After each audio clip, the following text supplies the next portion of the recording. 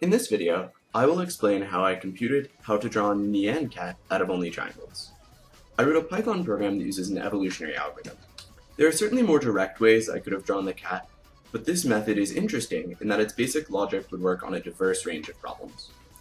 First, my program randomly takes 8 guesses as to the best locations and colors of the triangles.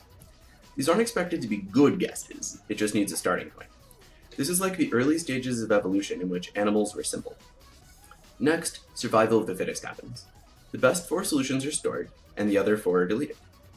To replace the lost solutions, new ones are calculated. To do this, first old solutions are paired up randomly. Their children are then defined by randomly picking a first triangle out of its parents' first triangles, a second triangle out of its parents' second triangles, etc., and similarly for their colors.